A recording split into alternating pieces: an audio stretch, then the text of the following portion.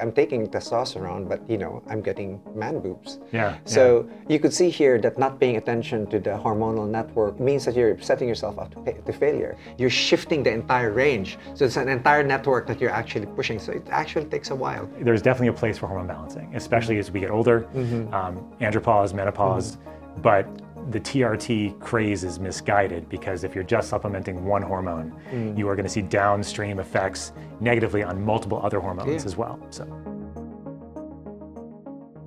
hello everybody, this is Dr. Scott Sherr. I am the Chief Operating Officer of Transcriptions and Health Optimization Medicine and Practice. I'm also a board-certified internal medicine physician specializing in hyperbaric oxygen therapy. I'm Dr. Ted Achacoso. I'm the founder of Transcriptions and of Health Optimization Medicine and Practice Association. I'm a physician. My undergraduate is in biology, and I'm also trained in pharmacology, medical informatics, interventional neuroradiology, artificial intelligence, socially responsible finance, and other things that are worthwhile understanding. He could go on for a long time, ladies and gentlemen, but I think he's bored of telling everybody exactly what he does every single time. So today, Ted, I'd like to talk about testosterone. And before we started recording, you were talking about a patient that came into your office that was asking for testosterone. And what did you tell him to do? Go to a urologist, he'll give me a prescription for testosterone. Yeah. And the reason for that is that I don't do testosterone replacement therapy, right? I do hormone balancing. So testosterone has been taken out of context in terms of the way it's being treated. It's like it's very American now. Yes. TRT. Yes. Yeah. Silver bullet type of thing. Yeah. But you could see cholesterol. I always remind even other physicians of the steroidogenesis pathway, right, which starts from cholesterol and then pregnenolone and leading to cortisol and all of these other things that can be measured right now very quickly, all of those levels. Yeah.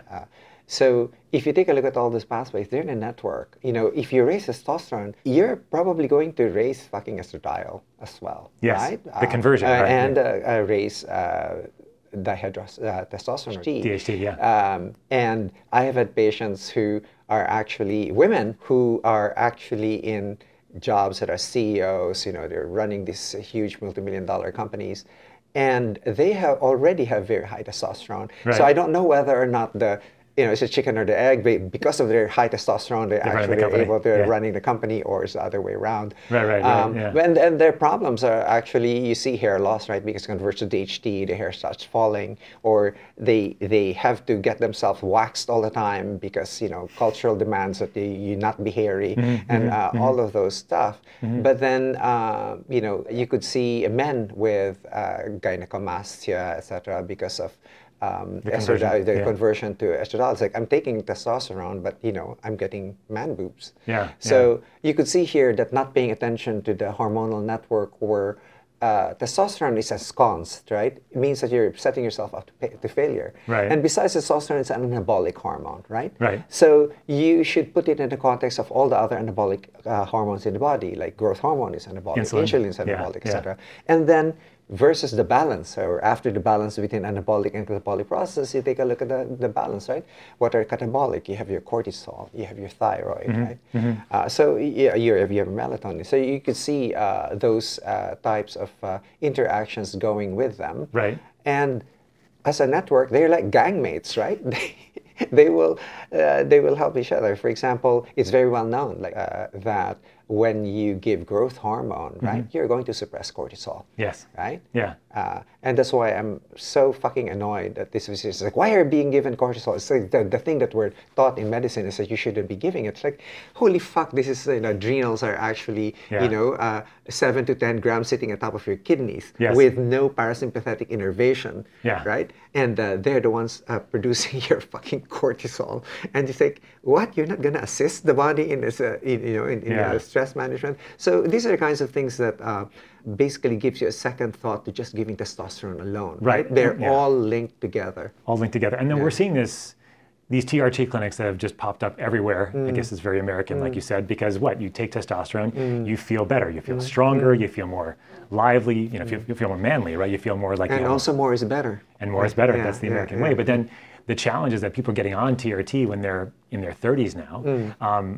this is a reflection, though, of a number of different things, right? So if you take a step back and look at testosterone levels, they do start dropping around the age of 30, right? 30, yeah. That's why the youngest patients, male patients, the youngest patients that I usually accept my clinic is 30. Right. And that's my basis for that, is that your testosterone declines beginning 30. But it doesn't mean you have to supplement right away. Exactly, right? yeah. So what are the other things that you would do in somebody that came in 30? I would take a metabolomic test, take a Yes. look at their nutritional metabolome, right? Yes. Their vitamins, minerals, cofactors, etc. Right. You know, there's even products out there with zinc and magnesium and all that kind of stuff. But, you know, really, these are all in the metabolome. And if you correct those, restore them to balance, you'll get a patient or a client who actually will have his testosterone pop right back. But what about the ice cream, Ted? Oh, lifestyle advice. Like ice cream is known to depress testosterone. Yes, one scoop will depress your testosterone for 24 hours, right? Right, yeah. So that's up to you. If you don't have a date the next day, then fine, right? but remember that it's depression and elevation will also depress and elevate other hormones within your system. Right. Yeah. Right? Yeah. So, you know, when you're giving, for example, in the classic TRT, you have to give the axis a rest. Oh, right? the rest, yeah, the sure. HPA axis a rest. Yes, yeah. This is what you do, but this is not what most TRT places do, right? Yeah, no. So what you're talking about here is that if you take testosterone, your balls are going to shrink, right? Because you no longer need to make your own. So the way you describe this is by giving the testosterone a break, right? And using some of these other stimulating like hormones. a low dose of GnRH, for example. Right, and that's the hormone that comes from the hypothalamus that stimulates the pituitary to make your LH, right? Yeah. So, you're touching in there now on LH and FSH, right? Right. So, in the testicles, right, the effect of LH is that's the interstitial cells of Leydig, right? So they produce testosterone, and then you also measure FSH, right? FSH would be the follicular stimulating hormone, and that would be for the fertilized cells, and that is for the production of sperm, right? So as we age, you know, both of those functions decline, right? You know, as you get older, you have lesser seminal volume, longer orgasms, but you know, less seminal volume. But if you take a look, we're now going into the phenomenon of andropause, you know, which is one of the things that diagnoses are introduced in Manila when I started practicing there, you know, almost 2 decades ago, is that the FSH and LH is coming in from the brain, right? And it's screaming for the testicles to produce testosterone and sperm, and it won't, right? So it screams louder, right? So when in true andropause, you'll see that the FSH and LH are really, really high, and then the testosterone is low, right? So it's actually very easy to see that, coupled with a history, right? If you take a look at a patient who's 40, right, you know, usually comes to me already with some sort of antidepressant, right? Is already an antidepressant, is irascible. The wife is there complaining about, you know, how angry and irritable he is, and so on and so forth. And if you take a look, this is a classic picture of, you know, a man actually undergoing, you know, an early andropause. Right. And that's about, you know, where you get the midlife crisis. You know, and the Ferrari. Actually, it has shown that you know, that being around beautiful women, for example, will raise their testosterone, right? And buying a car that's reminiscent of their Playboy days, for example, is surrounding themselves with the environment where they used to feel. Is it right? Used to feel like they had high testosterone. And then when you institute hormone balancing, focusing on testosterone therapy, what happens there is that you can take, you know, they begin to, after about 3 months, they begin to be back to their old selves. Right? And they actually you can talk to your psychiatrist and say, hey, we can take this off now, right? They're not depressed anymore, and so on. And we're not paying attention to this because in females, menopause is very sudden, right? Of course, there's perimenopausal period now, but for many women, it just occurs suddenly, and the menses stop, right? Just very short perimenopausal period, although some take 5 years or more, right? But for men, it's very gradual. Right. People do not really notice from HRD. It's very gradual, so that they think it's just like they're just really getting angry and more irascible over time, right? But really, their testosterone, not only testosterone, there are other hormones also. Growth hormone goes down, for sure. But the main hormone that's being pinpointed for midlife crisis is actually testosterone. Yeah. But people have to understand that it's within a network, right? So if you come to me and asking for TRT, I'll tell you to go to another doctor who will provide the script. Right? Because I will have, for me, I will have to monitor all your other hormones that are going at the same time. Right. Yeah. And at the same time, also making sure that you're optimizing them from a cellular perspective, as you described, right? So vitamins, minerals, nutrients, gut health, lifestyle, behavior. So if they're not sleeping well, their testosterone's going down. If they're eating too much ice cream, their testosterone's going down. If they're watching porn, which one does it go up or down? It goes up. It goes up temporarily, and then goes down. Okay. And as if you ejaculate, it also goes down, right? So. So anyway, there's all these lifestyle factors associated with... and people also have to be aware of, what testosterone they're getting, if they're getting on testosterone therapy. I don't usually recommend pellets, but there are people who are comfortable with pellets. It's like, I tried the 3-month injection, and you take it the first time you take it, you want to fuck everything inside. It's like, and then a steep drop off after that, right? Yeah. And it doesn't really last 3 months, right? Right. So for my patients, I actually was one of the pioneers of doing subcutaneous testosterone and injections of testosterone. So I have a cutoff, and this is, it may be different for people in practice, but I noticed that 55 and above, I place them on subcutaneous injections already. Before that time, you could still actually use transdermal types of testosterone. For and for 28-year-olds, etc. They even respond to clomiphene citrate, right? And all of the drug that helps release more. So for me, it's just like, you look at the bodybuilder lore, I use support a lot into bodybuilding forums, et cetera, et cetera. And you used to work with a lot of those guys. Yes. Some of their steroid, we won't talk about that. No,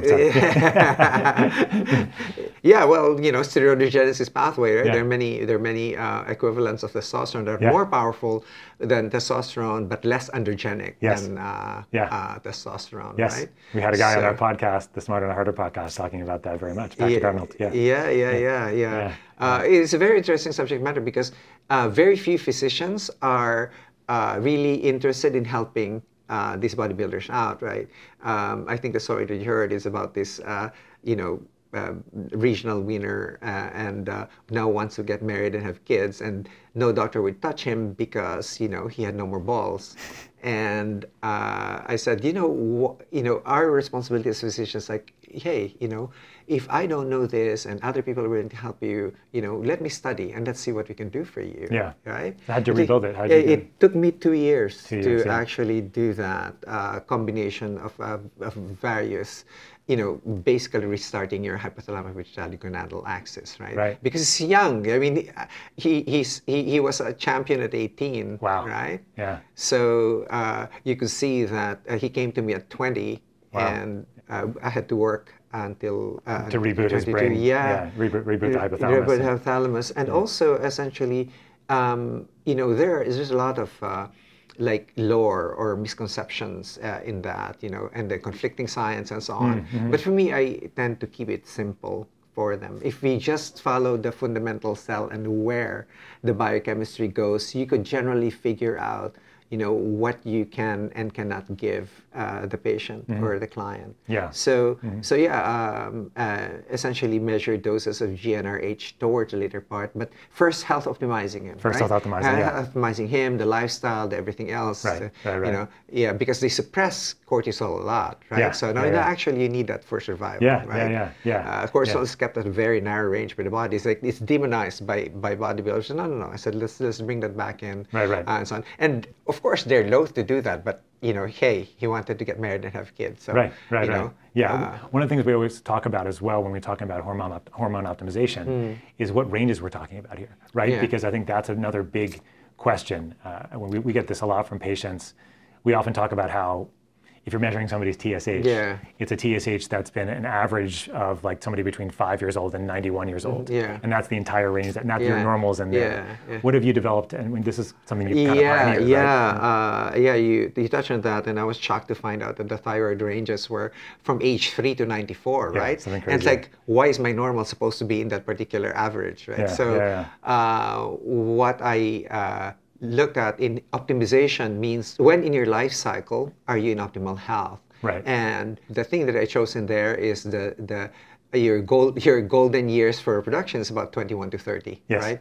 So that's that's essentially the age range where we try to bring you back. So in Paris, we bring patients back to 25 years old, plus minus 2 standard deviations. We're more gung-ho there. In the United States, we're more scaredy cats. So we actually push you to, as long as you cross the 30 barrier, that would be fine. However, the range of Terry Hertog is 25 plus minus 2 standard deviations. The range of Mark Gordon, right? Mark Gordon.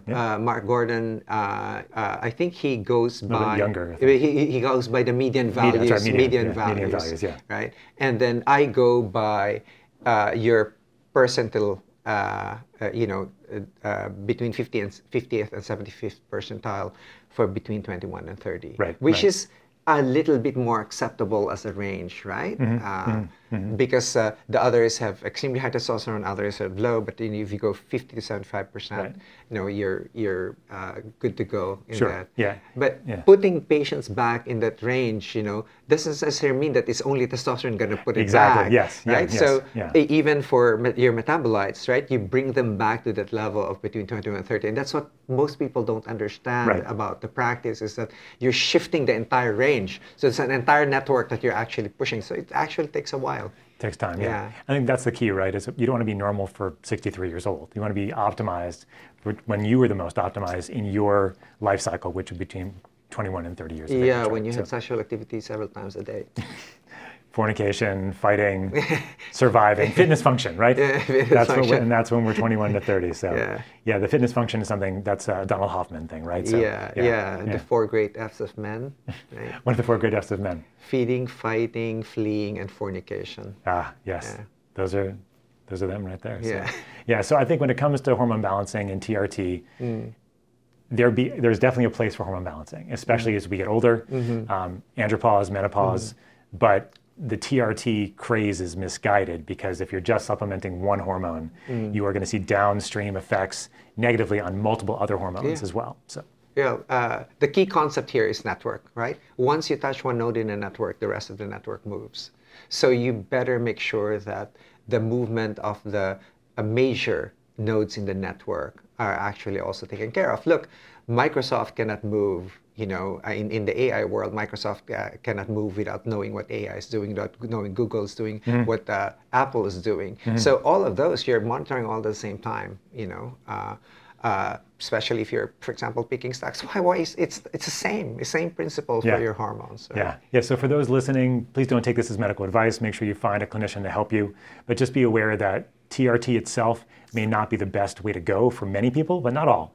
Talk to your doctor and figure it out.